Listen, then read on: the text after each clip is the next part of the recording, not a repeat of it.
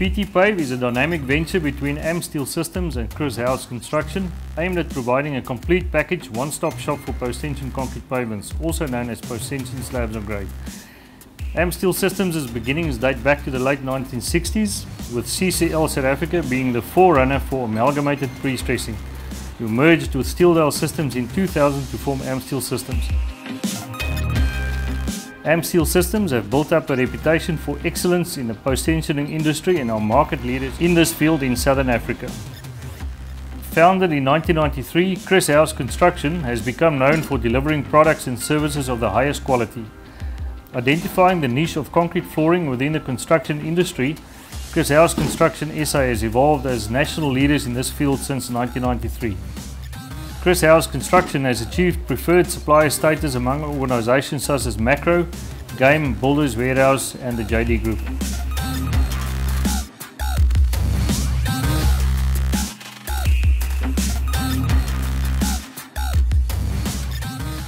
Right now we are standing outside a 15,000 square meter warehouse, recently developed for M&T developments in Gauteng.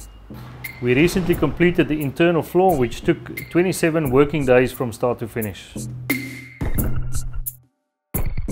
Post-tensioning in concrete has two functions. Firstly, to counteract shrinkage cracking from 18 to 24 hours after placing of concrete, and then ongoing internal tensile stresses within the concrete, and that is due to environmental conditions, imposed loads, and also due to temperature gradients within the concrete.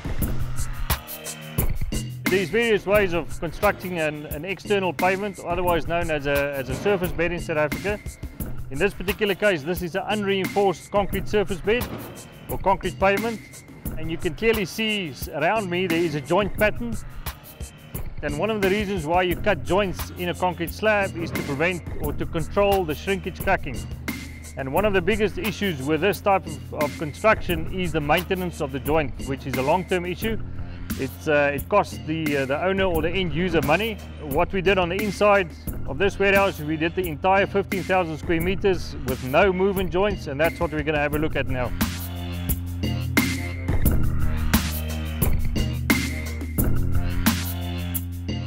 The total footprint of this building is 140 meters long by 100 meters wide.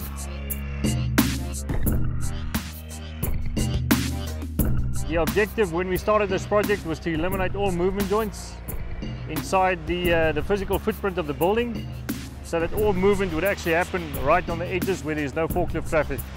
This was achieved by stressing all adjacent pours together. The cables ran the full length of the building from edge to edge in this direction and also across the width of the building.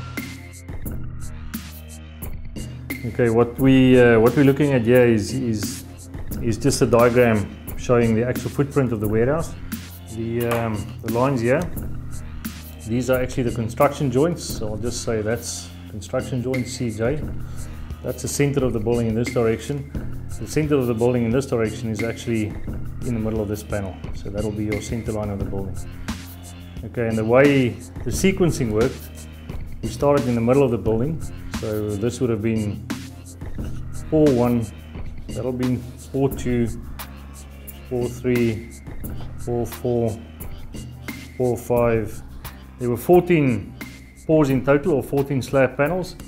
The post-tensioning cables run right through from end to end, and I'll show that in a red color, terminating in what we call a pour strip around the perimeter, which is what you can see there. There's a pour strip all the way around the perimeter, and this happened in both directions. So this would have been your cables running through, terminating there and there. Right, so we started the first slab panel. The first panel is in this direction. Or over there you have the cables that run through. You have an anchor there and an anchor there. You stress this panel. When you do the panel adjacent to it, the cable obviously runs all the way through, and when you stress this cable in this position, it actually pulls this slab panel up against this one. So this construction joint is actually pulled up against each other. Now when you get to the perimeter, your pour strip, you need that there, that's 1 meter wide.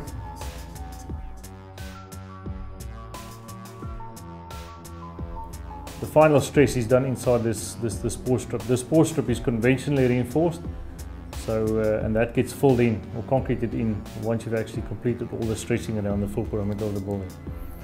And that is how we actually achieved no movement joints within this entire 15,000 square meters or 14,000 square meters.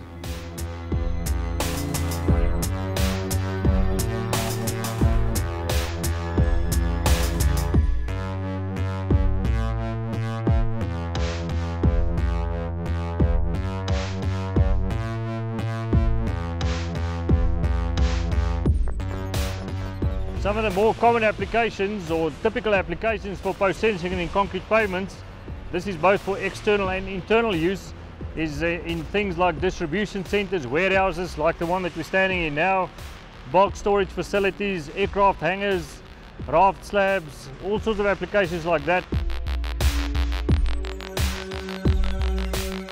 Some of the construction benefits realised with post-tensioning in pavements include things like large joint-free areas like the one behind me, reduced construction cost, reduced subgrade preparation below the slab, an increased load capacity, and then reduced permeability.